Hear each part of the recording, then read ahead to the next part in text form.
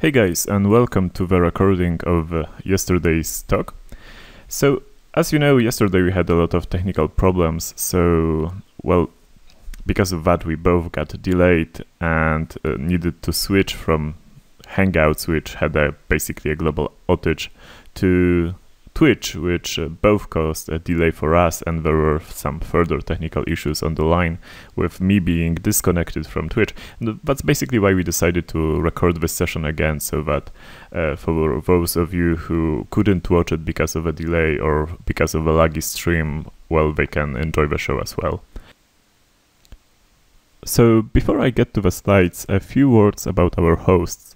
So the host of the show is Garage4Hackers. And, well, in 2007, they were basically a group of amateur hackers, and they created a community on ORCAT. Well, that was in 2007, now it's 2014, and they have a really big forum on Garage4Hackers.com. And well, they are pretty active on the scene. So they have 4,000 users, they participate in the bug bounty programs including Google, Facebook, Yahoo, and they commonly have the best of bug bounty submissions. They also have a bunch of CVEs in products like Chrome, IE, Firefox, Safari, and so on. And they also do other interesting security stuff. You really should check them out on Garage4Hackers.com. We would also like to thank our sponsors, which are Hack in the Box Security Conference. And, well, it's important to note that they are making another conference pretty soon in Amsterdam. It will be the 5th year anniversary conference for Hack in the Box in Europe. And it will feature an all-women keynote, which is pretty amazing, pretty awesome as well. They also have something new in mind this year. It's called the Hack in the Box Hackspo, or Hacker Expo. It's basically a 3-day open to public IT event, which well, has several exhibitions for hackers, makers, and I mean by makers I mean topics like 3D printing, laser cutting, Arduino, embedded stuff, and so on and so on, as well as some themes will be on physical security, for example, well, lockpicking and cracking safes. That all sounds pretty amazing, pretty awesome. All access to Hackspo will be completely free, so be sure to check it out. We would also like to thank our second sponsor, which is Workspace. So really thanks guys for supporting this show. And we would like to thank our media sponsors who made it possible to for us to reach the audience, which is you. So we'd like to thank the Hacker News, Hacks in Taiwan, and Hackers Online Club. Really thank you for supporting it. So again, you can find the Garage4Hackers at garage4hackers.com. You can follow them on Twitter, which is at Garage4Hackers. Also, there's a Facebook fan page. Well, I guess we can jump to the slides. So the name of the presentation is Data, Data, Data, I can't make bricks without clay, which is basically a quote from Sherlock Holmes from one of the novels and the movie as well. Actually, well, this is a kind of good quote to use for reverse engineering, since while you are reverse engineering something, you do need a lot of data to understand what's going on. And I would like to show you some tricks and tips and give you some tips which basically allow you to both acquire the data and acquire it faster in some cases, or analyze the data. So first question is, who am I? So my name is Gynvael, and I'm currently the captain of the Dragon Sector CTF team. I'm also the co-creator of Vexillium, which is a computer enthusiast team. One of the projects we did was visible on the left. It's a Syndicate Wars port from DOS 4 GW to modern operating systems, which required a lot of reverse engineering, since our approach was to reverse engineer the game in such a way that we could pinpoint all the input-output points and as well as the standard C libraries that were used by them, and then switch them to modern C library, modern input and output APIs, without reverse engineering the game logic itself, but with just recompiling it with a set of wrappers. It actually worked, and we actually managed to create a version both for Ubuntu, or actually Linux, generally Windows and OS X. And well, I'm also working at Google in the security team. I'm an information security engineer, and well, because of that, I need to say this, that all opinions expressed during this presentation are mine and mine alone. It means that these are not the opinions of my lawyer, my barber, and especially not my employer. So again, everything I say, it's my opinion. And well, if you quote me, then please quote me as a private person. So what is this all about? Again, I'm going to present some practical tips and tricks to use in daily reverse engineering. There is no single theme, and I will be jumping from topic to topic basically. Each tip will be both on a different level. Some will be more appealing for beginners, some will interest probably people who already did a fair amount of reverse engineering. That being said, most topics in most tips I will use CTF tasks as examples, as well as crackme tasks or similar stuff, basically because these tend to exaggerate reverse engineering problem to the limit. And if you know how to deal with them, you probably can deal with anything that you meet in the real world anyway. So I think they are pretty good examples in CTF tasks. I also assume that the audience knows what IDA is. Ideally, tried to do some reverse engineering in the past. You can also be like reverse engineering enthusiasts that would like to get into the trade but didn't yet manage to do so for some reason. So yeah, basically enjoy the show. Okay, so tip number 1 is, if assembly is hard for you, then try translating it to C. What exactly do I mean? So let's assume that we have code that looks like this. This is actually taken from the Hypercube task from the Boston Key Party CTF from a couple of weeks ago. And it was an optimize me challenge, which means that you were given an application, you needed to understand how it works and find the spots that were really, really slow, and well, optimize it in such a way, and by optimizing I do mean binary patching, that it, well, began to run faster and actually calculated the flag, because what was calculated was the flag, and because it was done really, really slow, it would take years and years to calculate, but when you optimize it, it generated the flag really, really quickly. So you needed to understand the task, and the problem was that the application was in PowerPC, and I actually don't speak PowerPC too well, which means I had to have a manual open and work with the manual all the time. And I must admit that opcodes like MFCR or XRWI don't tell too much to me. So basically, with experience, you can, in different assemblies, you can basically look at the code and instantly say, well, this does this or that. That being said, this code that I'm looking at tells nothing to me. So what I normally do in such cases, and also in cases of like complicated x86 code, is I try to translate it into C or pseudo C or whatever language which looks like C. Why C? Because I'm most familiar with it, and it's quite good for playing with low-level stuff as well. So as you can see, like there is a lot of opcodes here, especially in the second group, but they only form one C instruction, one C line.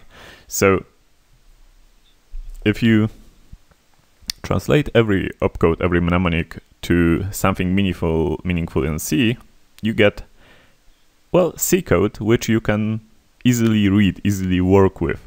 It's way easier to read this code and to understand what's going on than read 100 lines of PowerPC assembly, which you are seeing for the first time.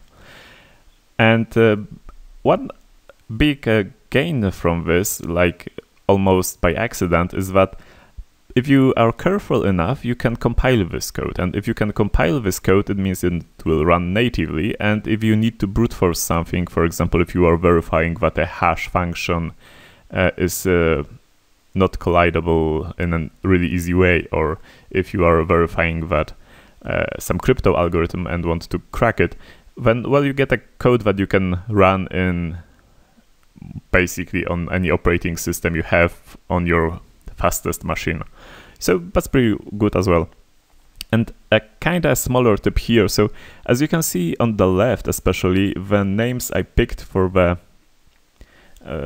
well, basically for all the labels are names of fruits like grapes, apples, pears, and so on.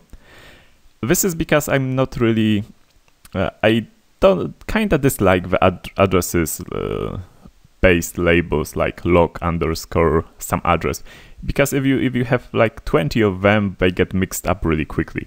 So what I tend to do is I tend to rename them if in the important parts of the code to, for example, fruit names or color names, and they are much more distinguishable then.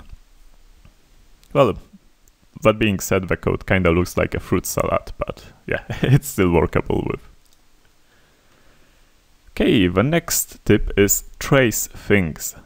Basically, so let's maybe before I jump to explaining what tracing is, let's look at this example. On the right side, we have shaker.exe. This is a crackme I was solving in 2007, I think. It was created by Bartosz Wójcik, and it's basically 1 megabyte, a 1 megabyte file, which you can see on the right side a piece of its disassembly, but trust me that the whole file looks like this. So when you focus on the arrow, which are, well, mostly on the middle of the screen, you can see that there are a lot of jumps which like jump from one location to another, sometimes jump forward, sometimes jump backward, they kinda overlap sometimes. It's really hard to read, and please be reminded that there is 1 megabyte of this kind of code, which makes it totally unreadable. And if you want to focus on the algorithm that is inside, well, this just won't do. And a normal disassembler won't work here. So here comes tracing, basically. Tracing is running the application step by step, or basic block by basic block, depends on what approach you are using, but in this case, step by step, and recording all instructions and perhaps also all the register values. So what you end up in the end is basically a list of opcodes. Let me maybe show you an example from the shaker. Okay, so this is what the output looks like. This is actually an output from GDB. I'm going to show you the script in a moment. Let me maybe do it now.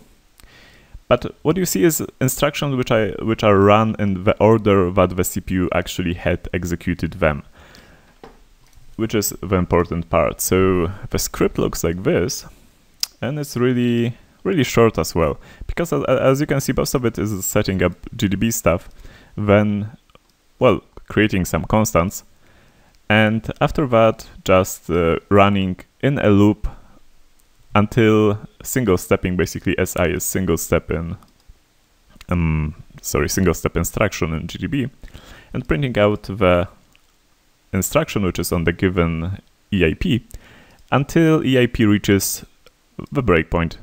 So basically in 2 steps it creates a huge list of instructions from one point until it reaches the second point. Now, when I did it, I was still using Windows 98 or something like that. So maybe it wasn't 2007, maybe it was a little earlier, but it was something like that. That being said, I actually needed to use an application that captured the console to store this For some reason, my GDB didn't like to save history back then. I don't remember why it was bad.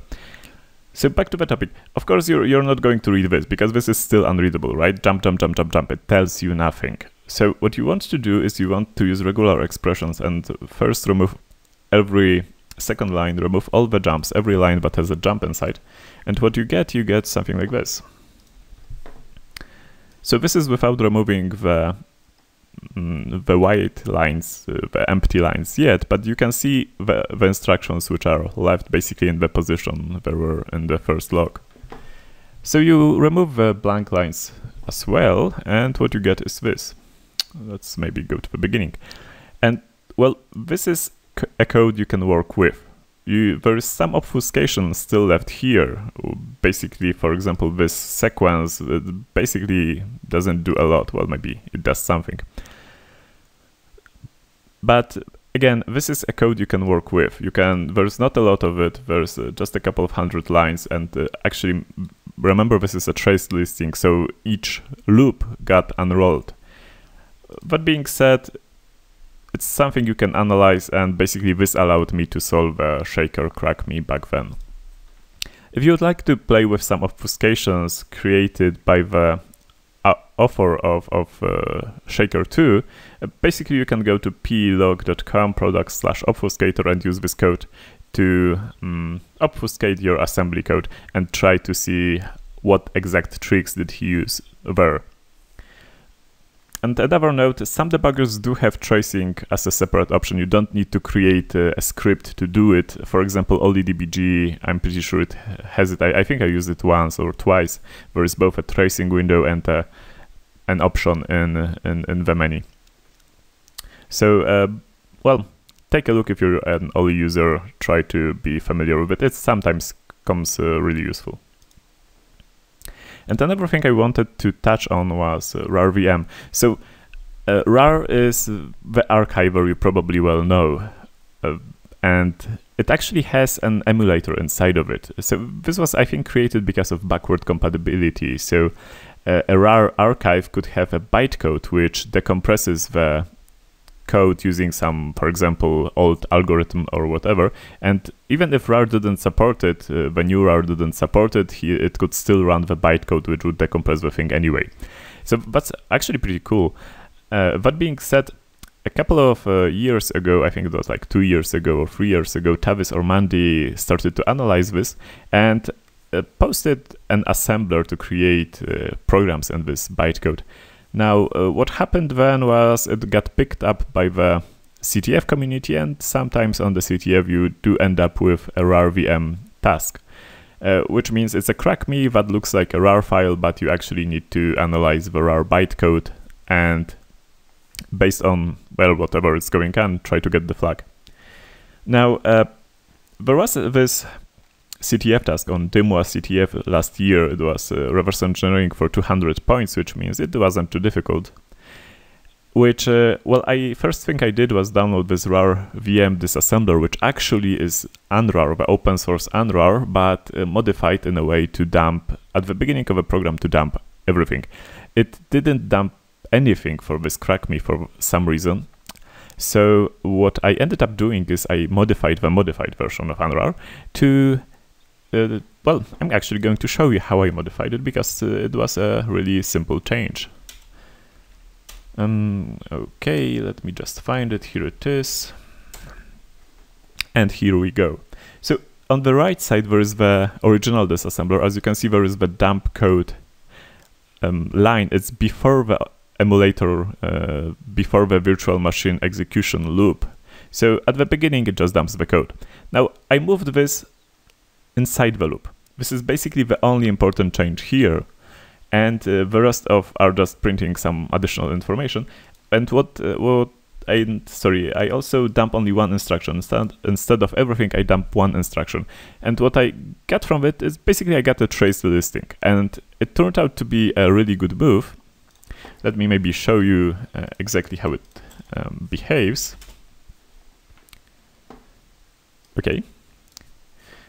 So I have this unrar is basically this patched and patched again trace disassembler in this case, and I can run this the task. And as you can see, the trace showed me exactly what got executed. And in this case, well, what got executed was a flag. And this is exactly what I was looking for. So it moved to register 0, some things. For some reason, the disassembler couldn't dump it. Maybe because it did a jump, and between the jump and, well, whatever is between the jump and this address, there was some code which mixed stuff up for the normal disassembler. However, a trace disassembler did the job, and in the end it allowed me to find this flag. So again, tracing, remember about this technique and use it when needed. Okay, so for the third tip, keep your information source close, and by close I do mean nearby and not closed, because, well, it works better open. So this time as an example I'm going to use the zbin 500. It was basically the most difficult task, reverse engineering task on Olympic CTF Sochi this year. And it was difficult because it wasn't x86, it was IBM S390, which I know nothing about, and IDA didn't support it, which made things even more funny. So what we had to rely on object dump and its disassembly. And the disassembly looked like, well, this on the lower right on part of the screen.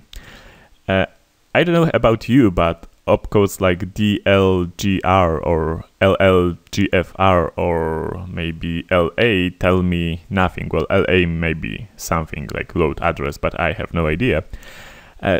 So I needed to, again, jump frequently to the manual. Now, this isn't something you want to do all the time, like jumping to the manual, because it takes time. I mean, if there is like 100 different instructions and you spend 1 minute looking in the manual for each instruction, then, well, it's counterproductive, right? So instead what I did is I found this opcode list, right? It's basically a list where there is an opcode and a mnemonic with some explanation, like add normalized long or add unnormalized long or branch and link. And then I fed it to my Python script, which is called make readable. It opened this, well, the opcode list I showed you before. I think, I mean, in the internet you should be able to find opcode lists like that in the similar format, like a parsable format for most architectures. So I loaded this file and I created this ops dictionary. Then I parsed it a little to basically get the opcode or actually the mnemonic. And, well, I put the description into the dictionary. Then I loaded my disassembled file, so this is exactly the thing you see on the screen here, on the lower part. And for each line, I looked if the given opcode is in my dictionary, and if it was in my dictionary, then I did put inside the line a description of this instruction. So the result of it, and by the way, I am going to share the source code for this, so don't worry, you don't have to like write down the source code or anything like that. Basically what I get was something like this. We actually can even make it a little more readable. Let's just turn on syntax coloring, and this is gonna, okay. Yeah, and as you can see, there are still the strange looking opcodes. And, well, strange for me because I actually do most of the reverse engineering on x86. But I also get the descriptions. So I don't have to like Alt-Tab to see the manual all the time, or like move my head to see the manual opened on the second monitor, look for the given opcode in it. I have like the information ready and waiting. And this actually speeded up the reversing really, really a lot. So it's a small tip, it's nothing really technical, but it's good to remember it as well.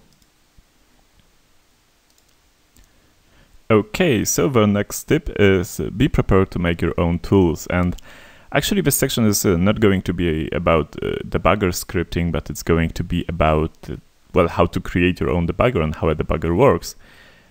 That being said, well, after the presentation yesterday, you did ask me if it's really important to know how to create a debugger, and actually sometimes you need to know that, but I think a better tip is to focus on scripting.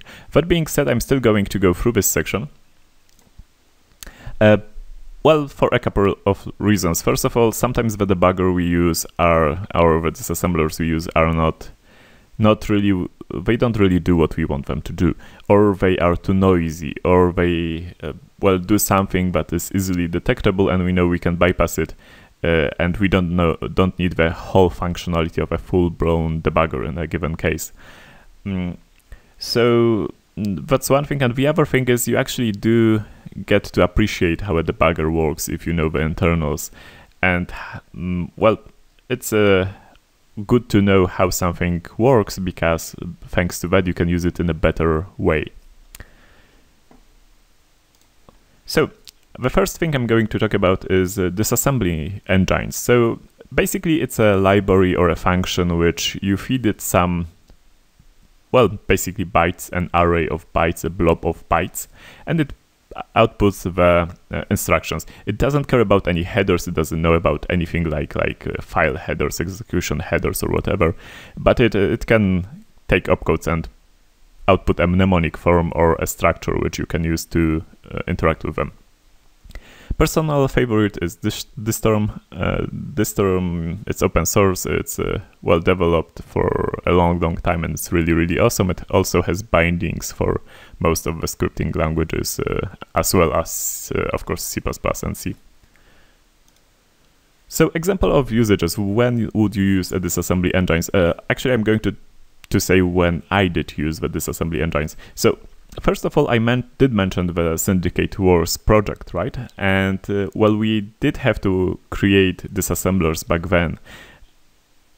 Basically, well, Gynvael was the one who coded it, so big kudos to him. The question is why? I mean, so we needed to do it for two reasons. First of all, the original Syndicate Wars file was a DOS for GW executable, which I think it's called linear executable, which is a kind of a spin-off of the DOS executables. But well, the other disassemblers we had didn't really like this kind of format. So that's one thing. And the other thing is that since our approach, we needed to be able to recompile the source code.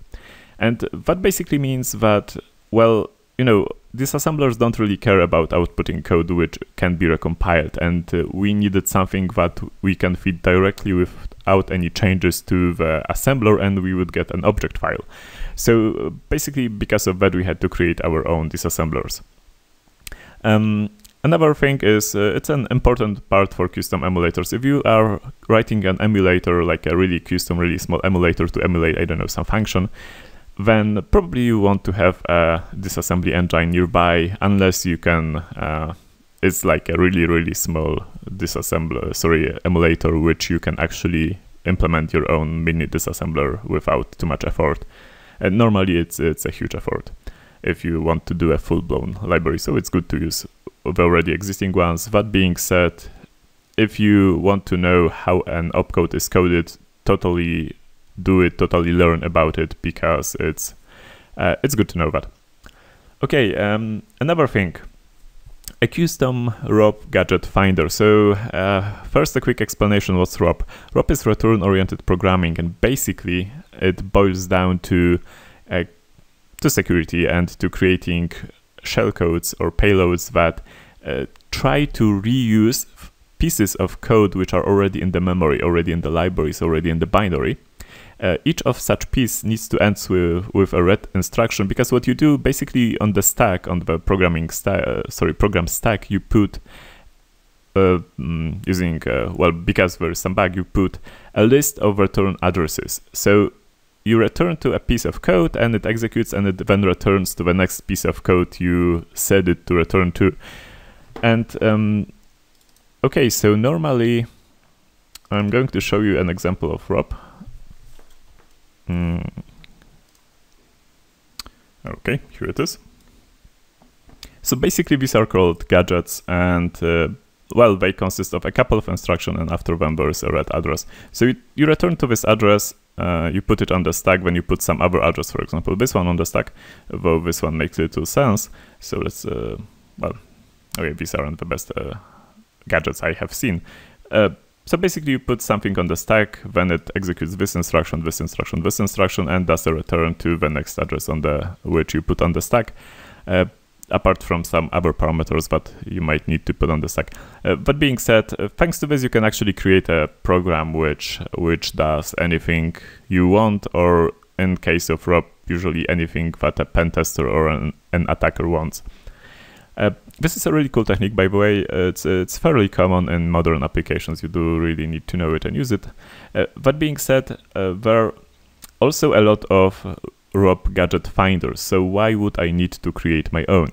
So actually the task was called, I was doing this for, was called Mixer. And the idea was that while I could use gadgets from the C library that were found in the memory of the C library, I couldn't really use all of them. I could only use ones which were really close to certain functions. For example, let's take printf. I could use gadgets which were basically 100 bytes before or 100 bytes after printf due to the constraints I had. And well, if I wanted to look for the gadgets, I couldn't use an existing ROP gadget finder because they were scanning the whole file, and that gave me nothing. I needed gadgets which were only gadgets which were close by, and not to search for them in the file. So especially that every gadget finder basically tries to unicize the, well, show only the unique gadgets, which means they wouldn't probably show the gadgets nearby anyway, because similar gadgets would be found somewhere earlier in the file.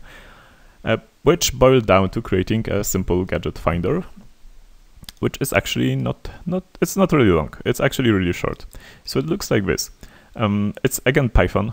Well, as you can see, there's a lot of Python. Python is a good thing to know when you are both reverse engineering and into security.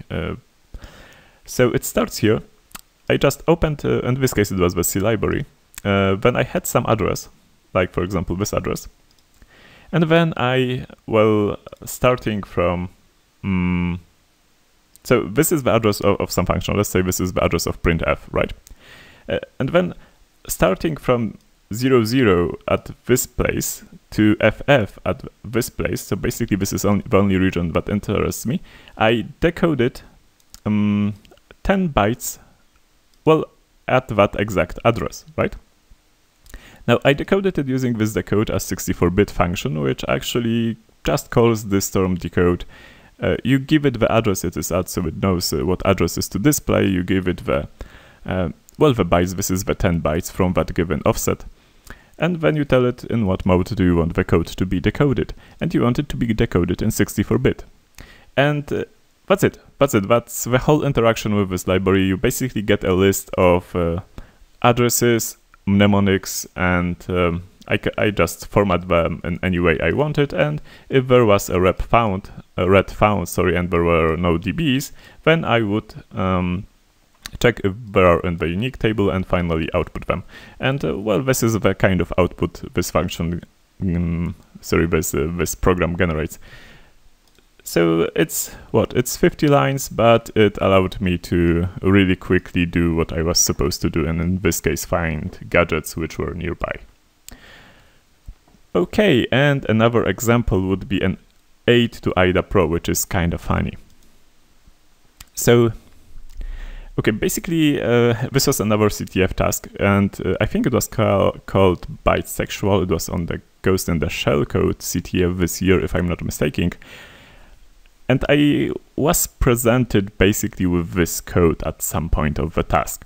Now, as you can see, especially in the place I marked with the red circle, or ellipse actually, well, this code doesn't make sense. I mean, who would ever put into ESP ECX register, especially what is this decrementing ECX going on all the time? Like, who does it? So I have no idea what this code does, right? This just doesn't make sense.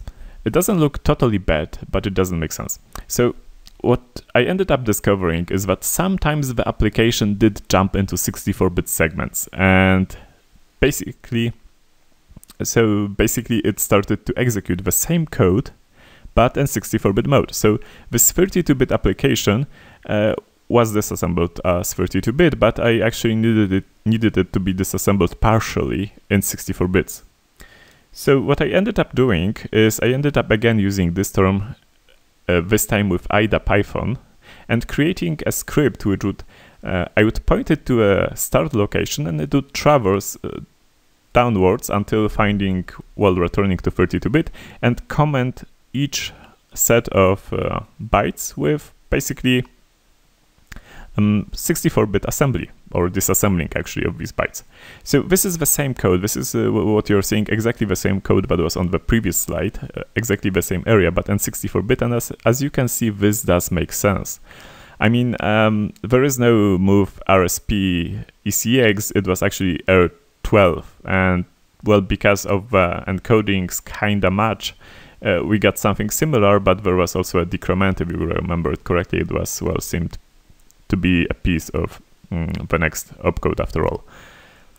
Well, this makes sense, this I could work with. So one thing I did realize afterwards, or actually was told afterwards, is that in IDA I could create segments which were, and tell that this segment is 64-bit, or this segment is 32-bit, and this way I could disassemble, well, I wouldn't have to use this term to disassemble these parts. But being said, some functions in this application were run both in 64-bit mode and in 32-bit modes, and I needed to know everything that they do in both modes. So using this approach, I could actually see the code in, well, in both versions all the time. Okay. Going further, and please note I'm not going to go into the details. This is this and the next section is actually food for thought. So if you are interested in how debuggers work, you probably want to, well, to note these functions, put them in Google, find them on MSDN, and read about them, try to play with them. I'm not going to go into the details, and this is just that you know these functions exist and what are the basic building blocks of a debugger. So, well, most of the reverse engineering happens on Windows anyway, and that's why I'm going to talk only about the debug API for Windows. And I'm also going to talk about some CPU x86 CPU specific debugging features that it has. First of all, and most important part is reading from memory, which you can do using the read process memory and virtual query AX files. It's basically useful to read the content of the memory. If you, for example, want to read from a given application, just want to read some value, some global variable which is on a given location, you can read it, or you can do like a whole memory dump of the whole memory space of the application. I actually developed an application called Hyperdrop, which does exactly that. And it's open source. You can look through the code, look how it works, look how it's done. It's sometimes useful to just like dump the whole memory and play with that, or look for strings inside of it, or similar things. Do similar things with it. Well, another API you would like to know is write process memory. Basically, it does the opposite. Instead of reading the process memory, you put something in the process address space. Using this function, you can actually like overwrite pieces of code. So install hooks. You can put your own code inside, and or change the values of some variables. It's generally really useful to know how to use it. It comes in handy. Okay, the other useful tools is virtual protect AX and virtual allog, which allows you to basically allocate memory inside the different processes address space, as well as change the access rights to pages in that other process. Create remote thread, which means you can create your own thread, which, for example, points to the, well, starts executing the code which you placed there before using write process memory, and inside of an application you are reversing. This is sometimes really useful. To create a debugger, usually you use to start basically the debugging process, you do a create process, which is a standard API to run an application on Windows as you do, but using the parameter called debug process. or debug active process to attach to a process which you know the PID of, like process identifier. And the main loop of the debugger consists of the two latter functions, which is wait for debug event and continue debug event. One of them basically waits for some event to happen, for example, a breakpoint or loading a library or ending a thread. And then you as a debugger get notified about it and can analyze it, and in the end you do after whatever action you take, you do just continue debug event and the application keeps rolling. You can do context manipulation, and by context I do mean registers. You can change the values, query the values, useful stuff. Now I'm not going to show you this demo because for some technical reasons my code, which I had written I think 8 years ago or so, doesn't work on Windows 7, so I do need to look into it, and I'm probably going to post some explanation what went wrong. This demo didn't work yesterday anyway. Okay, and well, the last thing I wanted to talk about related to how debuggers work is it's good to know the debugging features of your platform. Some of this knowledge you do use frequently, other knowledge you just it's something you keep in your mind and wait for this really special project, one special project once in a lifetime where you will use it. That being said, it's still good to know about it. So first of all, an important thing, CC is the software breakpoint. This is int3. It basically generates well, the third interrupt, which is the debugger interrupt. And so basically the software breakpoints work like this, but some instruction in the given application is replaced by this opcode. Yeah. This is important to note. It's I think the most useful thing here. Then you can do single stepping using the trap flag. Basically, you set the trap flag in the flags register, and the next instruction will generate a breakpoint, actually a single step breakpoint. Then you can do branch stepping using the same flag, but you can tweak its behavior, and you can get a breakpoint only, or actually an interrupt in this case, only on basic blocks, only on the boundaries of basic blocks.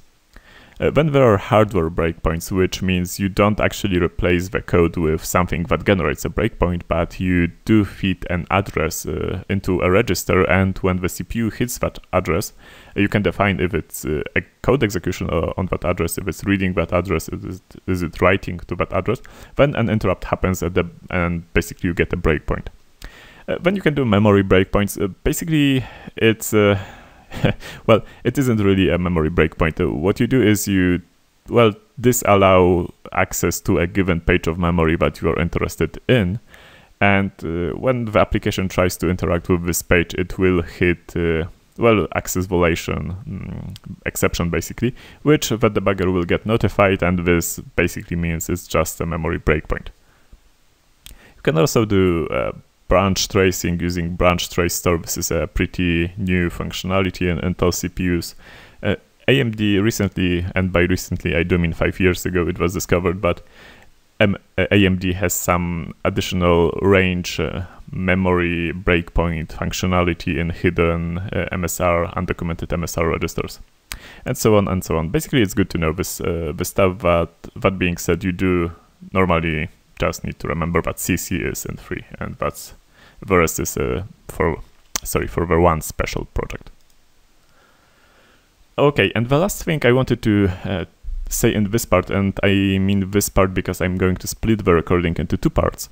I want to tell you about, well, x86 running on x86, which is kind of obvious, right? Well, what I really mean here is that if code was generated, for example, for Linux, it's a Linux application, you can still run it on Windows, or the other way around. Or for example, if you have a DOS4GW application, which like Syndicate Wars, you can run it still on Windows, on 32-bit Windows. But there are some dependencies which you do need to take care of, and you do need to take care of proper memory layout, and probably some other things as well. But let me show you what I'm exactly talking about. So let's look into IDA.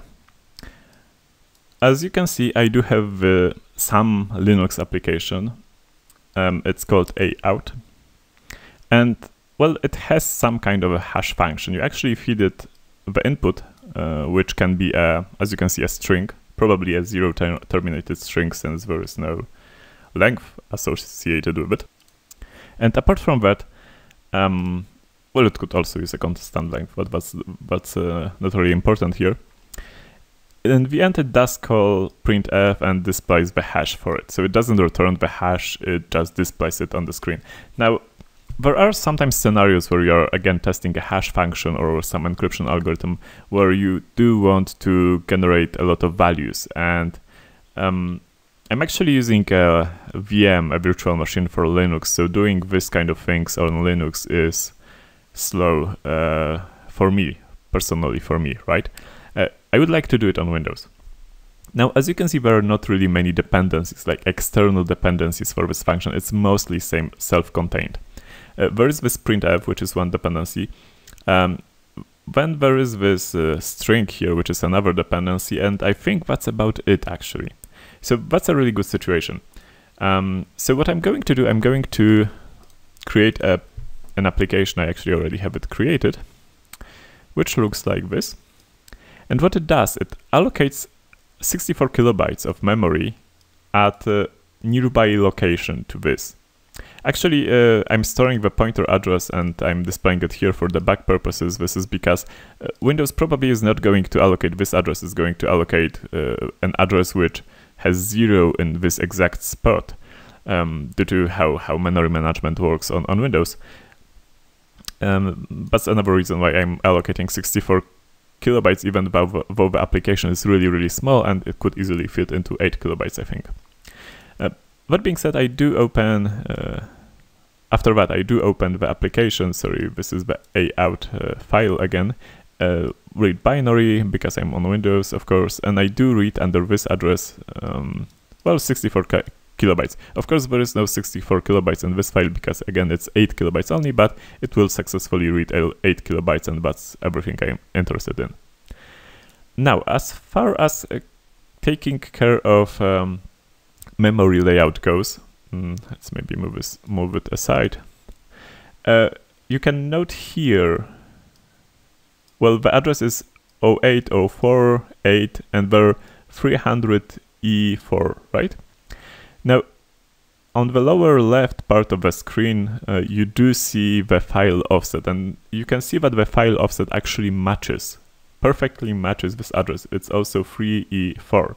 This means that if I put this function on address starting like this, 0804800, then, well, this function will land exactly on this offset. So, as far as memory layout goes for this function, everything is okay. That being said, I don't think the function uses non-relative addressing anyway, but it's a good thing to take care of anyway. And then it uses this string. Well, this string is on a different address, 520. It's again 8520, and you can see the string in the file is on the same exact offset, so it will be in memory in the exact same place, which is good. So I don't need to worry about the string. What is left is this printf function.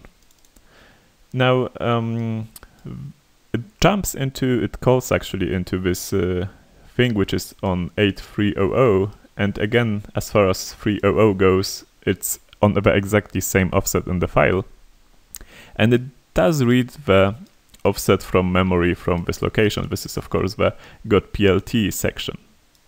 And this is normally where the dynamic loader would put the address of printf function.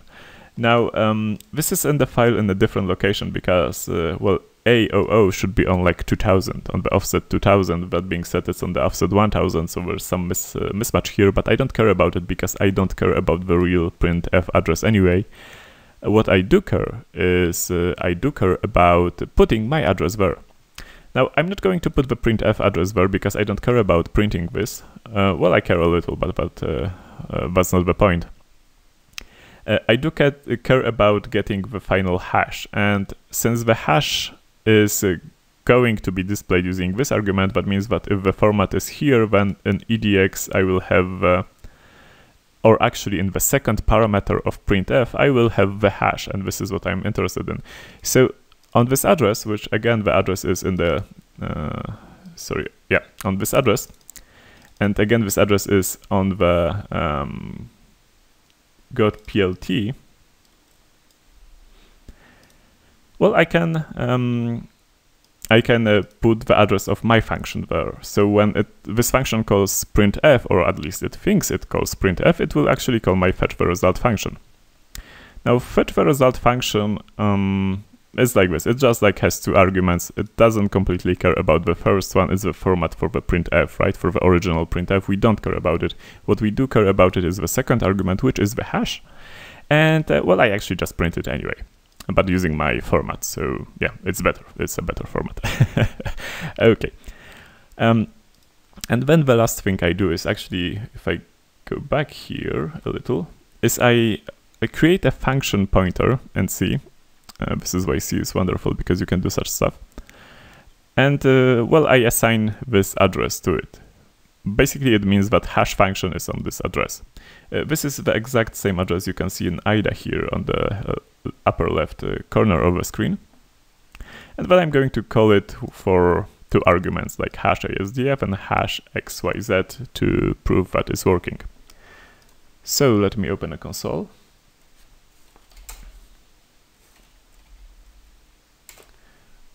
Okay, here it is. And I'm going to run it. Well, since I compiled it using GCC, it's called just aexa, not aout, of course. And it did print some hashes. It didn't crash. It did work. As you can see, the address here is different. It doesn't have the 8 here, as I told you it won't have. Now let's test if the application actually generates the same hashes on Linux as it does on this hacked Windows version. So I'm going to open a Linux console. Okay, here it is. And I'm going to run this application. It's called aout, and it actually takes in the first parameter the hash, the string to generate the hash out of. So it's going to be ASDF in the first case, and as you can see, it does indeed match. Now the second case was XYZ. Okay, so let's run it for XYZ as well. And it works. So basically, as you can see, I just like loaded the file into the memory and used part of Linux code which was already there, or actually code generated for Linux which was already there.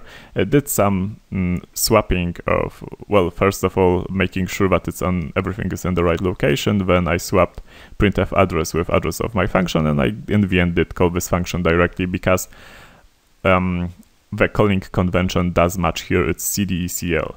Now, another thing which you might need to take care of is preserving the registers. I mean, on Windows and on Linux, probably the calling convention says that there are different scratch registers, and some of them you might need to preserve on Windows that are normally preserved on Linux, or the other way around. Or sometimes, for example, if Linux treats some register as a scratch register, but the Windows calling convention says that this is a preserved register, then you don't need to care about it anyway. It will work. In this case, it works, which is good. It might be luck, but anyway, I use this technique from time to time. It's sometimes really useful. Okay, let's close everything. So we actually used a really similar approach while porting Syndicate Wars. That said, we did use basically reassembling instead of just loading the image into the memory, but it could be done that way as well, I think. If you want to read about it, then you can check out the video. We did talk about it on Recon 2010, I think, with Annotate. You can check the video just look on my blog for Syndicate Wars or SWARS, and you will find the link to the video. It's like a 1-hour presentation, basically, on the technical details about it. I also have another blog post with, well, technical details on how it works, but in a readable form instead of a presentation. That being said, the presentation has a lot of more information in it. Okay, let's get on with the show. So, the next tip. GDB is your friend, even if you date Olly debugger or any other debugger.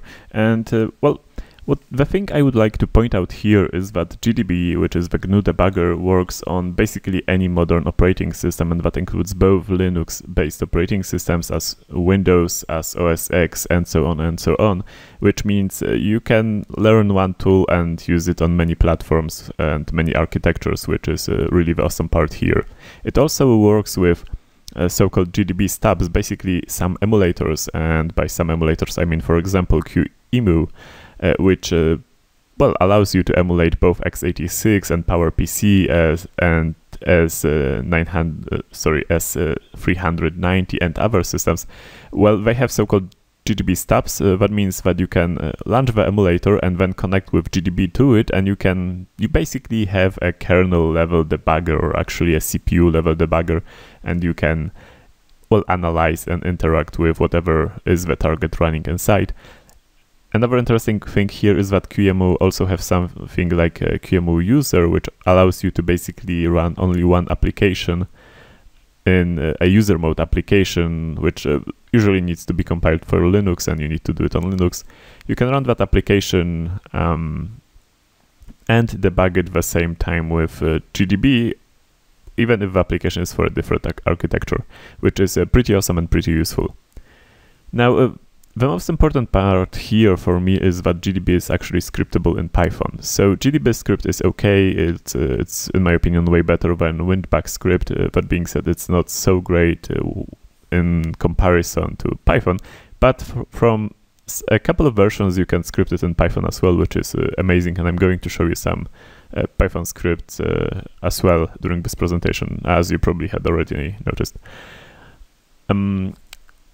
Okay, and it needs to be said that GDB isn't really suited for anti-reverse engineering tricks. It's really easy to detect, and it has little defenses against anything that tries to detect it, so no lag there. Still, it's good for most of the targets. So about the GDB scripting in Python, basically it's enabled by default in most of the binary versions of GDB you can get. If it's not, you can recompile it. GDB is really easy to recompile. It doesn't have a lot of dependencies, just a few. The API is partly Python specific, but most of the things you do is actually you do something like gdb.execute, and you enter a GDB command which gets executed.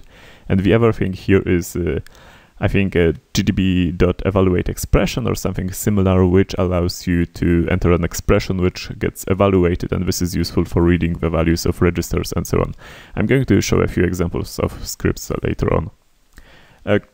Also, commonly it's really great to be able to script debuggers, because they save you a lot of time and a lot of work, and sometimes basically make, debugging and reversing possible at all. One example I would like to give is the TIP2 OCAML crackme from PhD's qualification round in this year. It took place a couple of weeks ago. Basically, it was an OCAML compiled to an ELF executable, if my memory doesn't fail me.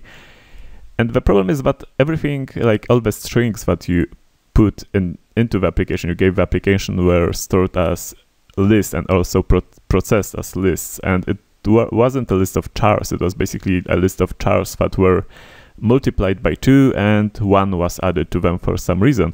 And as you know, a list basically is a piece of data, which is one letter in this case, and it's also a pointer to the next element. So if you want to manually read a string, you would have to do a lot of fetching and typing and so on. Basically, you would have to both read one character, then bring it into something that looks like a char and you can actually output. Then you would need to get the next pointer and follow with the next letter from that. This is, it's not something you would like to do manually, so I actually created a script for this, which you can see on the screen. The key parts are marked in bold and with a little bigger font. Basically, it's really simple. So I just gave it an address of the string of the beginning of a list, and then in the while loop, so until r was equal to 1, and r is actually the address. I don't know, it seems OCAML doesn't use like a null pointer, it uses a 1 pointer. Well, you know, it's a strange animal. Or it might have been crackme specific as well. So you end up with, well, you do an expression as int is basically my function, which passes whatever expression I give here and to GDB, and then converts it to a void pointer, if I remember correctly, and converts it to a Python integer based on that. So yeah, I took an item from that address. I then passed it, to mod function, which basically divided it by 2, and print out the item. And then I move to the next element, and this is done again by fetching the address from whatever R points to.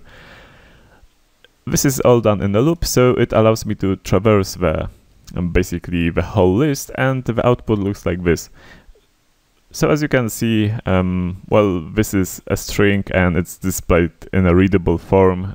It misaligned a little on the presentation, but yeah, I don't think we have to worry about it. It's pretty much visible anyway. And HATRND, that's something you can work with, especially if you get it printed all at once and you have to just type one command or do it automatically on a breakpoint, because this is a script, so you can like extend the script anyway. So this is, I think, a really good example when scripts come in useful and save the day. And in this task, basically when solving this task, printing out the list was really important and key part here. Basically, I'm talking about GDB, but it doesn't have to be GDB, of course, because, well, most of the debuggers and reverse engineering toolkits or tools actually have Python scripting for some reason. So WinDebug, for example, has a plugin which allows Python scripting, and it makes WinDebug really usable then, in terms of a script, of course. Immunity Debugger has Python scripting as well. Even IDA has Python scripting, so which I already showed you before an example of. So I think as a reverse engineer, it's good to know Python, and it's good to be aware that you can script tools and be somewhat fluent in trying to, well, in scripting the tools. It comes in useful. So the next tip goes like this. In some cases, it's a job for an insider. And what do I mean by that? Let's assume, and this is actually an example from Hacker Challenge from 2007, I think, from my approach to it. Basically, if you have a binary which is, well, does some unpacking, which normally reverse engineered stuff on Windows seems to do. But apart from that, there is also a heavy debugger detection, basically like uses all the tricks from the book to detect any debugger that comes nearby. And if you like attach the debugger, the application just like exits and says like, no way, you are not going to analyze me. So what you want to reach in this scenario is basically try, for example, to dump or just debug or attach the debugger at the moment of, well, the real application is already in the memory, it's unpacked in the memory.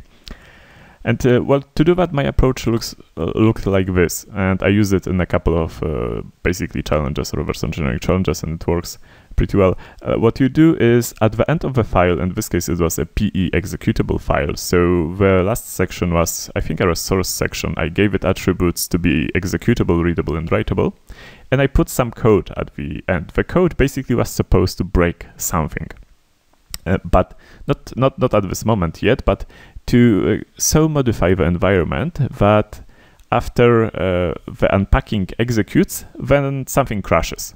I didn't care what kind of an exception it could be. I could like misalign the stack a little, or put an int3 or cc opcode somewhere in the code where, for example, when I knew that the unpacker is already returning. And well, you basically redirect the entry point to that code. That code then setups or tweaks the environment a little and jumps into the normal code, like original entry point. Then the unpacking code runs and it crashes at a certain point when the real application is already unpacked in the memory. Now, because there was no debugger attached, but Windows allows you to define so-called JIT, just-in-time debugger, which means that if some application crashes, the operating system is going to run this debugger and automatically attach it to the application. So basically, we, well, attached the debugger to the application, and the application never had the chance to try to detect it, because we, well, attached it at just the right moment, or it got actually automatically attached.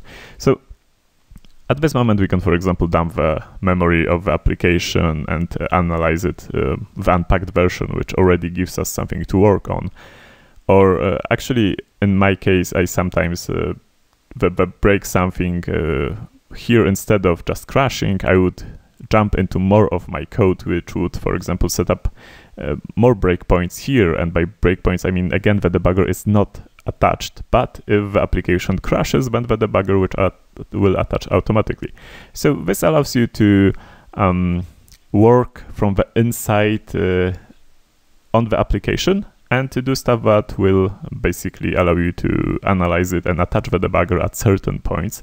Not all the time, but at certain points, even though the application is heavily protected against it.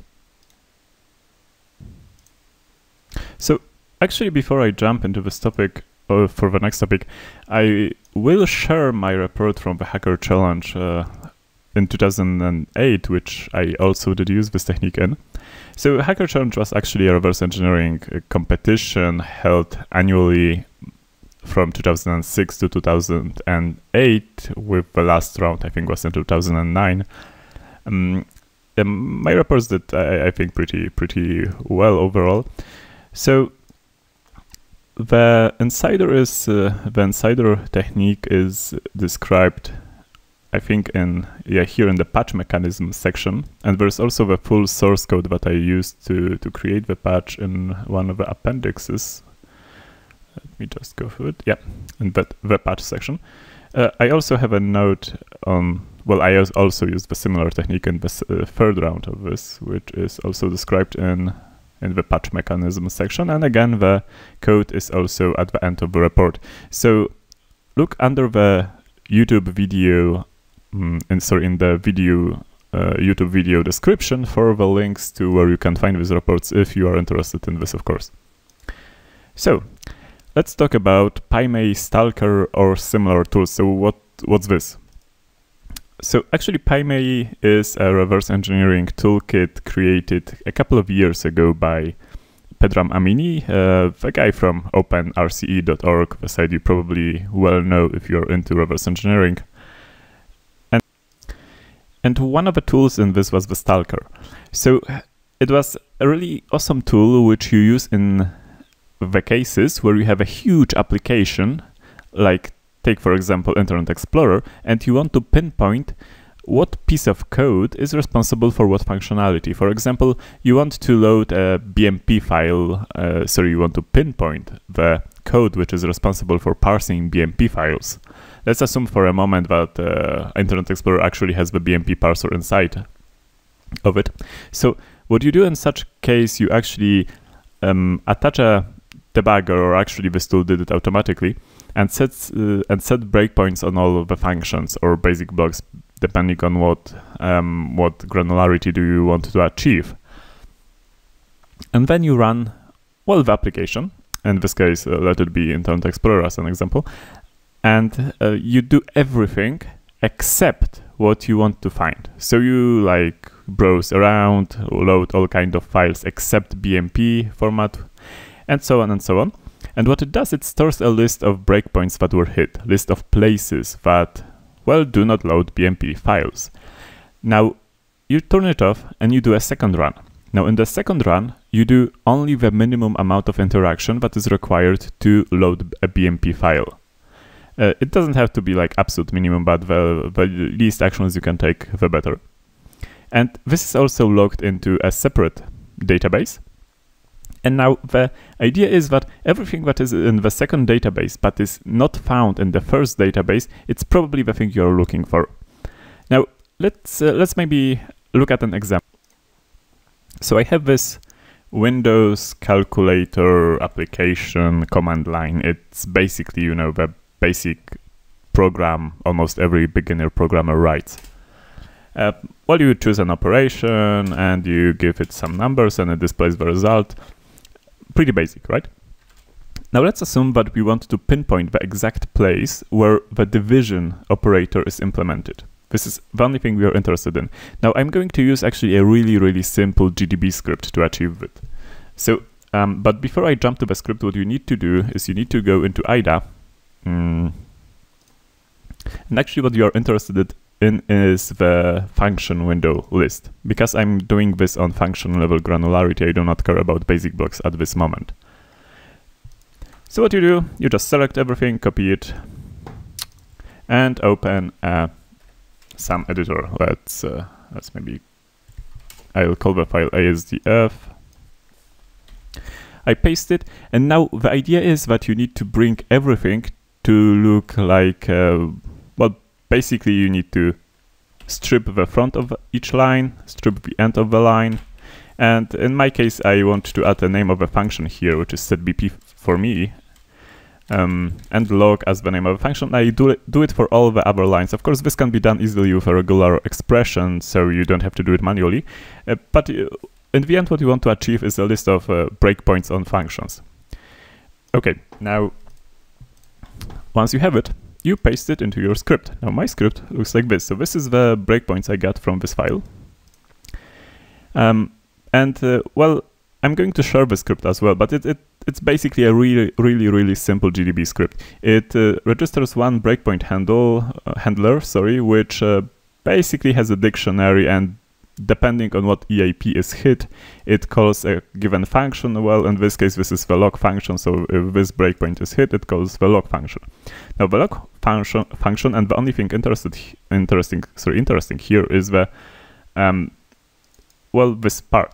It opens a file, creates a new file called in. Actually, at the beginning, we want to filter out in uninteresting stuff, so out.eips. And the function itself just writes the EIP to the file. So in the end, we get a list of all the breakpoints that were hit, which are not interesting. And well, now I just run it. So GDB, so it's a batch. I'm going to run it in the batch mode, which means it is supposed to exit as soon as the script finishes. And I want to execute my GDB monitor script on ccc.exe.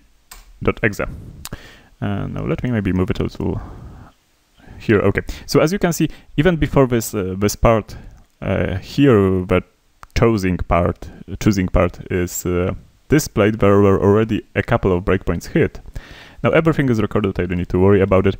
Now what I want to do is I want to do everything which is not related to division, because division is what I'm looking for, so I do everything that is not related to it. So I'm going to do addition, I'm going to do subtraction, I'm going to do multiplication, and I'm going to quit. I'm not going to do the division. Now the processes exit normally, it's a good thing to hear, and it has created the out AIPs file, which as you can see is basically a list of AIPs.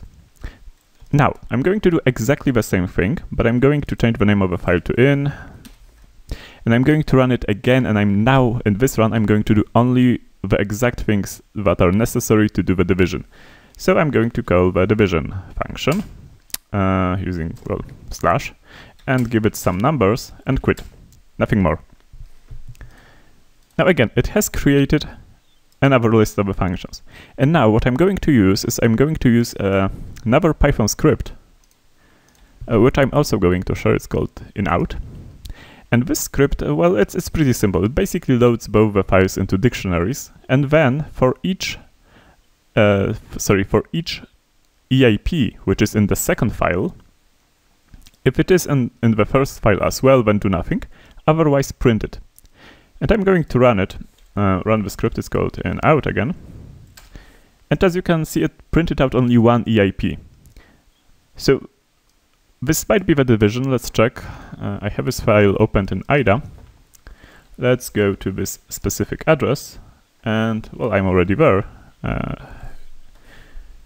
Let's look at it in hexarrays. And well, as you can see, this is in fact the division function. So I was able to basically pinpoint exact location where this handler is. Now, depending on the size of the application, you might get some false positives because some, I don't know, some timer thread hit by accident in the exact moment. Hit only during the second run, but didn't hit during the first run, and so on and so on. But usually this is a great method to pinpoint the exact locations of the things you want to reverse engineer. Okay.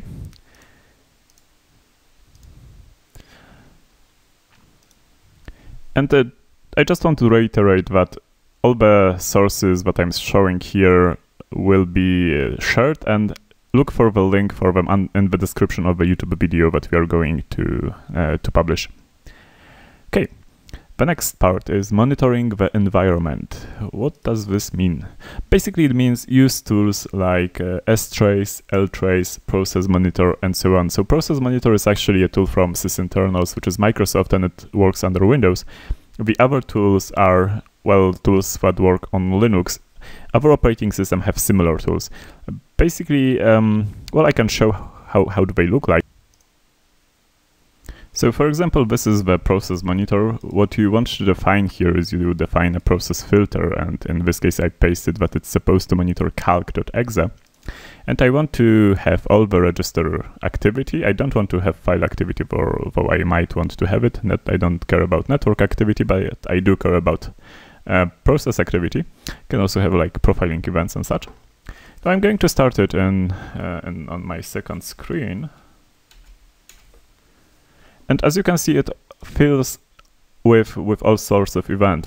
First, the process started, the main thread was created, then the image were loaded, the DLL started to get loaded, and register keys accessed, and so on and so on.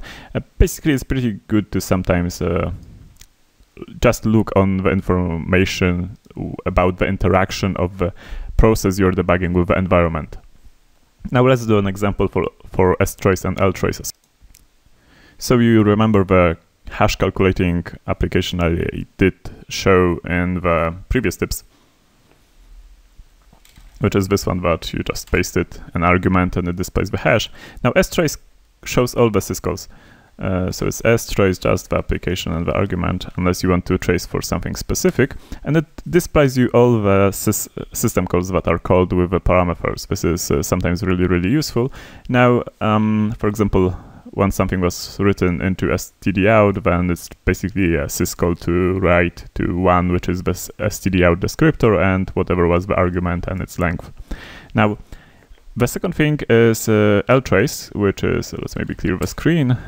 Ltrace is basically, it traces the calls to dynamic libraries. So in this case, it will be, well, I guess the C library, which is the printf call in this case, and libc start main. Now, on Windows, there are similar applications, and I guess you can easily find them.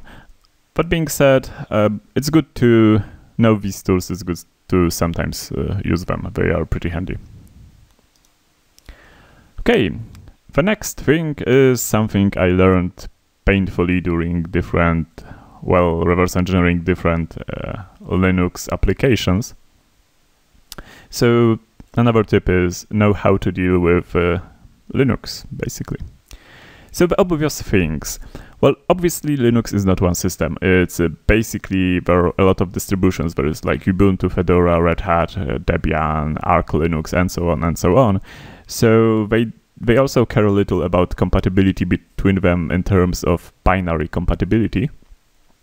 Well, it's an open source world. I mean, why care about binary compatibility if you can just recompile something, right?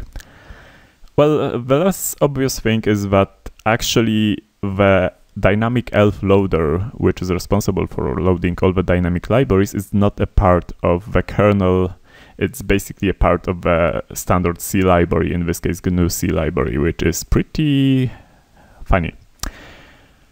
Now, as a case study, I'm going to show you my dealings with the mixer task on RarCTF qualifications. It was basically the task which you had to actually exploit, but before you can get to all the good stuff with exploitation and creating shellcodes, you actually need to reverse engineer it to find the bug. So this was the vulnerability 500 task. And what you get was basically a single dynamically linked binary, and that's it. And my first goal was to be able to debug it. Well, that's to aid the analysis. So when running it, I got an error like error while loading shared libraries, which basically means I was missing some SO libraries. So if you're not familiar with Linux, SO library is basically the same as DLLs on Windows. But basically, I think.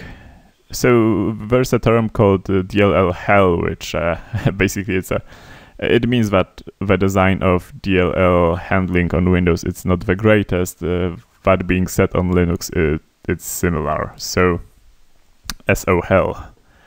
Now, of course, I need to find this library, and well, the problem is that Google told me that there is this library, this binary of the library, because I am looking for the binary. I don't care about compiling it. On Arch Linux and on Fedora 20. Well, I'm actually a Ubuntu user, and this version of the library is not available for Ubuntu. So, at least for my version, or Google didn't display it.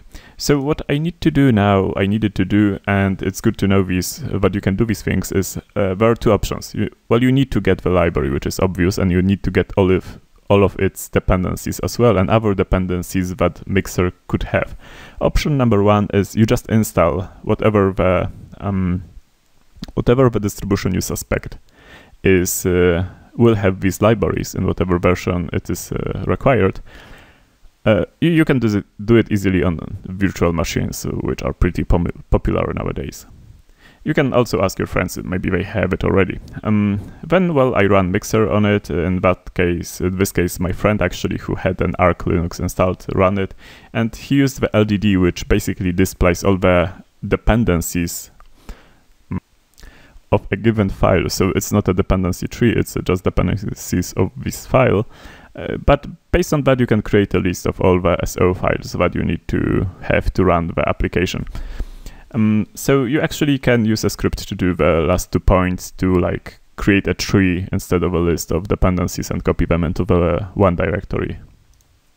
Now option 2 is actually, which I used in another task while doing another task, is you just find the RPMs or deb files online and extract them. So 7-zip turned out to be a really great tool to extract basically every weird archive type that the packages might consist of. Well, it's a little more tricky to find the exact RPM or deb file you need to download, but it's doable using some Googling. I'm not going to go into that. You again do LDD to check the dependencies for the things you already have, if you already satisfy them, or if you need to download some more packages. And well, if you don't, then you just repeat the steps. Now, in the end, what I did, I got a package of all the libraries and I placed them in the directory called mixer_libs. And well, the loader on Linux, actually the dynamic loader, has a couple of interesting LD variables, LD preload being one which you totally should check out if you have never played with it, because it allows you to easily hook dynamically import APIs, which is really awesome. That being said, I'm going to use another one, which is LD library path, which basically tells the linker where to look first for the libraries. Let's try it. So, well, I did set the LD library path to the mixer_libs directory, and I run mixer. And as you can see, it didn't work too well, as in I didn't get any problems with the libraries, but the dynamic loader was really unhappy with what's going on with this file. So based on experience, I already knew what to do in this case. And what you do is, well, you need to have the right dynamic loader, because as I said, the dynamic loader is part of the, it's not part of the kernel, it's part of a GNU C library, and different systems, different distributions might have different versions of these distributions might have different loaders. You can check the loader using readelf dash, this is small l, this is not one, it's small l, and the name of the executable, and just look for requesting program interpreter and you have the name. So basically what happens is when the kernel executes an L file, it looks exactly for this line, and it loads this interpreter and tells the interpreter to run your L file instead of the kernel. Unless there is no interpreter, then the kernel just runs it. Now, again, you get this interpreter from Arch or from Fedora in this case. I think it was Arch, using the same methods. And you run it again. So we again set the library path, and then we run the interpreter directly. We don't run the application. We run the interpreter and, sorry, the loader actually, well, almost the same thing in this case, which takes the application name and the parameter, and it's going to load it and start it. Now, the errors that show up are actually errors of that application. So that means that the application is running correctly, it loaded correctly, and the code began to execute, which is exactly what I wanted to achieve, which is great. That means it works. Now, let's try to set up some breakpoints in GDB. So first of all, what are we going to debug? We are not going to debug the application directly. We're going to debug the loader. So GDB with the loader. And then we are going to run it with -- library path, which is basically the same as setting the Aldi library path environment variable. And with again the binary at the end. So I'm going to run it, and this works, by the way. But setting up breakpoints doesn't. So if I try to set up some breakpoints, I get cannot insert breakpoint 1, error accessing memory at address blah blah blah, input output error. Now what's the problem? I mean, the problem is that the ELF, the file, the binary which I want to set the breakpoints in is not yet in the memory, because at the beginning of the application, well, the loader is in the memory, but the loader still needs to load the application, but it does it after running. So at the beginning of debugging, I cannot set breakpoints, which is, well, not what I want, right? So there are two options. First, I can just attach when the application is already running, but I will probably miss some of the interesting things which happen at the beginning of the application, which I might want to analyze as well, right? So I actually developed a different scheme. I basically open the file in IDA, look for the start symbol, and look at the offset in the file, and put a breakpoint there, like CC, or CC in this case would just work, right? Now, what's going to happen when I'm going to start the application inside the debugger? It's going to, of course, crash, and by crash I mean it's going to issue a sig trap signal, and the breakpoint is going to catch it. It's similar to the insider technique, but this time you actually have the debugger already attached. And well, this means that you have just breakpointed at the beginning of the binary you want to debug. So it's already in the memory. You can set up the breakpoints then. You also need to remember to fix the environment. And well, this is usually done just by, you know, incrementing EIP, and in this case emulating this instruction, which is setting the EBP, or actually RBP register to 0. And well, I've done it using these two GDB instructions, and then I can set breakpoints and continue. And as you can see, it actually did work. Actually, my breakpoint did hit. It looks a little bothersome at the beginning, but actually once you get used to this technique, you do it really fast, really naturally. You don't have to worry about it.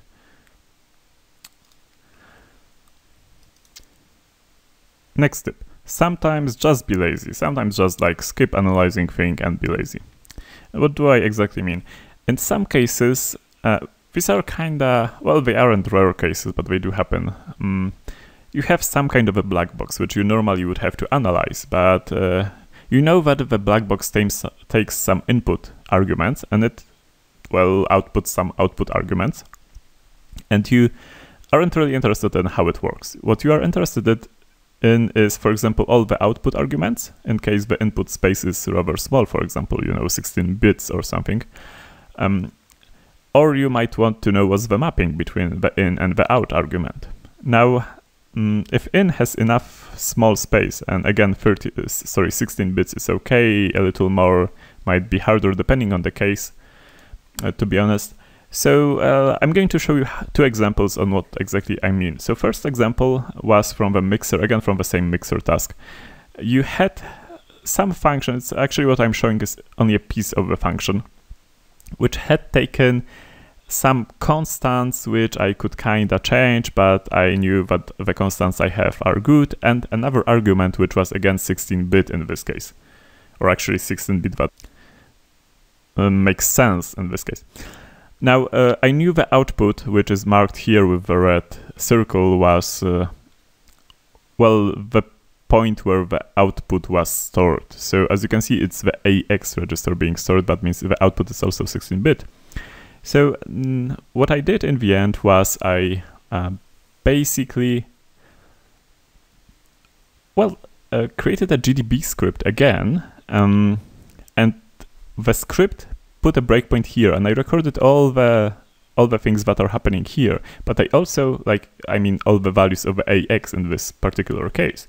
Now I also driven the input so that the input of this function always had the argument I know. It was actually from 0 to FF.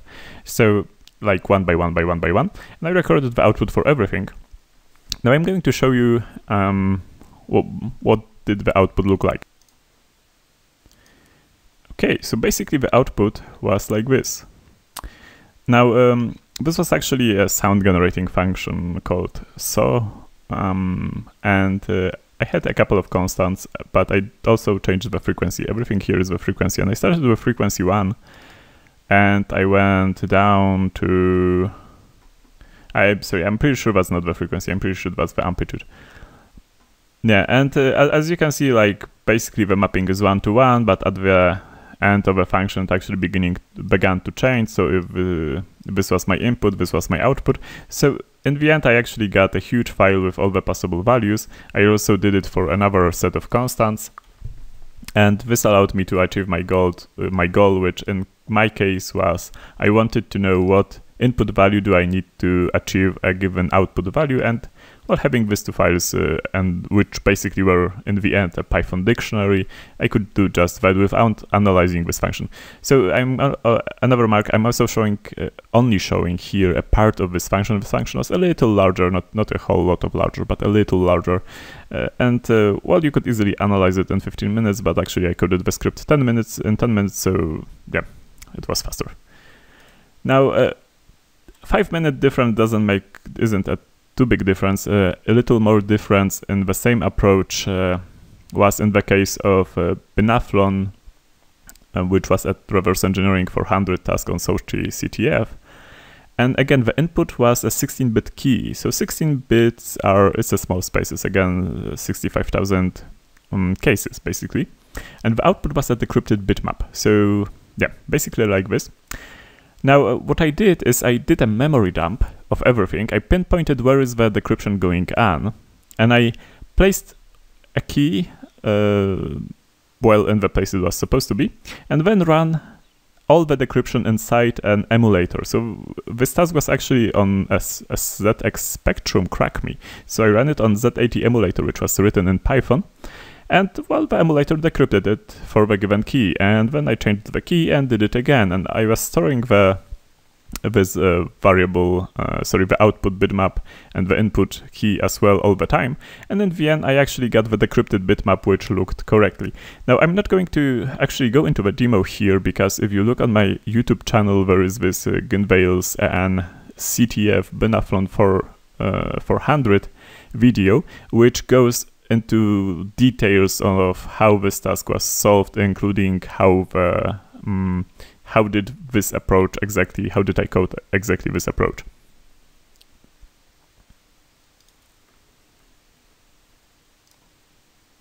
So another tip: do not trust your own tools, and well, most of the time you can trust them, but there are some rare cases where you cannot. So first of all, and this is important to keep in mind, a software breakpoint, as I already told you, is a CC in case of x86 put inside the code section, which means some piece of the code was changed. Now, if actually this piece of code was treated as data, then the data was also changed, and the result of the application might be different. Now, actually, it is a rare case, but it happens sometimes that you running the application under the debugger with some breakpoints set, you get different results than if you do the same without the debugger or without the breakpoint. Then this might be the answer. Something might be reading the breakpoint, and the problem is that the debuggers commonly don't show you in the data view. They don't show you the breakpoint set, so they will show you the original data there instead of the CC, which is really there in the memory if you have set the breakpoint, and you need to remember about it. Now the other thing is the compilers, which are getting really popular nowadays. So some time ago I was working with a Flash application, and I was using I think Something decompiler, which by the way is a really great decompiler, and this is like one of the really few bugs I have found in it. and it wasn't a huge problem in the end anyway. But there was some allowed domains array, and well, there was basically this line which tells you nothing about what's actually happening here. It just says like the reference allowed domains and do nothing with it. And then it was used. So I figured out that, hey, actually some data must be, well, appended to this array here, because otherwise this doesn't make sense. So I fed the code into a different decompiler, and well, it actually showed me the correct code, which, well, there were two domains there which did make sense. This all started to make sense. So in case you doubt that the code makes sense, be sure to take a look at it from a different perspective. In this case, I use a different decompiler. In case of IDAS decompiler, you can look at the assembly level of the code. It's similar with assemblers, with disassemblers. Sometimes the disassembler might be tricked into displaying the wrong opcode or like just doesn't know the opcode. So look at it in a different disassembler as well. Just remember to double check everything you have doubts on. And we're almost done. So a few tips to take along with you. First of all, know your own tools. I kind of failed to do that, but I realized that it's sometimes good to like spend an evening and play with all the different options that the tool has, because you sometimes might uncover really awesome well, options which can really help you and speed up the reverse engineering process. Use the right tool for the right job, which means well, for example, if you have a decompiler, then probably you want to use a decompiler instead of a disassembler, because it speeds up the things. Also this means that you probably should know different tools and be able to run and write your own tools. Well, because then you can better match the tool that will allow you to do the given job faster. For example, reverse engineering something in this case. Now, another thing is that I don't think like anyone who is really into reverse engineering has a problem with it, but I know some people who were interested in it got kind of disappointed that at some moment they had a huge list of code and there weren't any obvious things what to do with it. So you basically had to really dig into the assembly, which is a bothersome process. Don't be afraid to do that. Reverse engineering in the end is a really time-consuming process, and don't be afraid to give it the time it needs. So spending a few hours of like translating complicated assembly code into C or into your own notes, well, that's the thing we do, right? Another set of tips. So entropy is good. It's a good reconnaissance tool. Basically, entropy is the let's say measure of randomness or measure of chaos. It on the right here you can see a chart, and each line of the chart, each column of the chart is basically 256 bytes of a file. Now, the higher the entropy is, a higher probability that something there is encrypted or random, or it might be like a set of just, constants which were generated by some random number generator. Basically, it allows you to, it also, shows the compressed data. So it allows you to pinpoint the places in the file that might hide something interesting that was encrypted or compressed. It helps a lot. It also shows when the entropy is basically 0, it shows the areas which are in the file which are totally not interesting. The rest of the things are probably code or data, which is also a good thing to know where in the file they are. Work from inside, I already told you about this. Then, did I mention that you probably should be able to code to properly reverse engineer stuff? Well, at the beginning you don't need to. Of course, you have enough of, to do, like learning basics of assembly and so on. But in the end, first of all, you need to know how to write your own scripts and tools in some cases. And second of all, well, you are basically reverse engineering programs, so it's best to know how the programs are created to better understand how to reverse engineer them. And the last two things. Symbols and signatures help and speed up the reverse engineering process. So basically it means that if you have a file which is like a huge statically compiled C file or in this case an executable file, then you probably want to apply some signatures which detect the standard C functions and standard functions from different libraries, because well, you won't end up, I don't know, reverse engineering something which ends up to be just printf, right? You want to know that this is printf and not really dive into its code. So look at Flare, which is basically the addition to IDA that allows creating and using signatures. It's really great. And also look for symbols if you are debugging some, for example, open source binaries, or for example, binaries of companies which do in fact release debug symbols. For example, Microsoft does it for a lot of its DLLs. Also, another and the last point here is instrument emulators. And by this I mean, well, just look at our Boxbone paper, or look at again the Binathlon 400 video at YouTube that I have on my channel. It basically explains exactly what I mean by instrument emulators. And that's it. Actually, this is a little out of date since this is a rare recording of the video. So if you have any questions, then you can feel free to email me, or just leave the question under the video on YouTube. And again, I would like to thank both our sponsors and well, Garage4Hackers for hosting this. And well, I would like to again apologize for the technical issues we had. Because of that, I guess you guys really need to watch it now instead of, well, watching it then, because I really recognize that it required a lot of patience and time to to actually watch it when we had all the technical problems. So I guess that's it.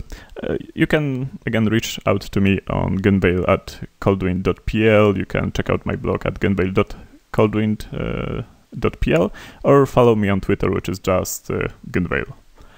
So thanks for watching, and happy reverse engineering.